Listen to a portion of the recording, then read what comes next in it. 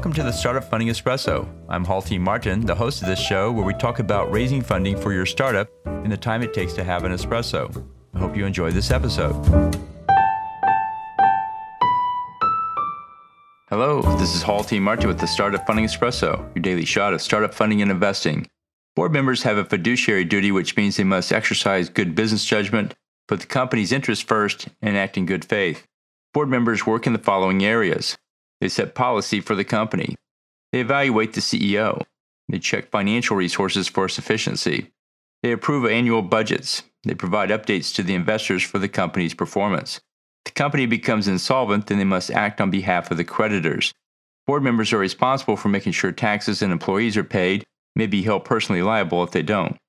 Board members work under the protections of the business judgment rule. This means the board member is not liable unless they act in haste or found to abuse their discretion or breach their financial duty. Thank you for joining us for the Startup Funding Espresso, where we help startups and investors connect for funding. Let's go start up something today. Halti Martin is the director of Investor Connect, which is a 501c3 nonprofit dedicated to the education of investors for early stage funding. All opinions expressed by Hall and podcast guests are solely their own opinions and do not reflect the opinions of Investor Connect. This podcast is for informational purposes only and should not be relied upon for the basis of investment decisions.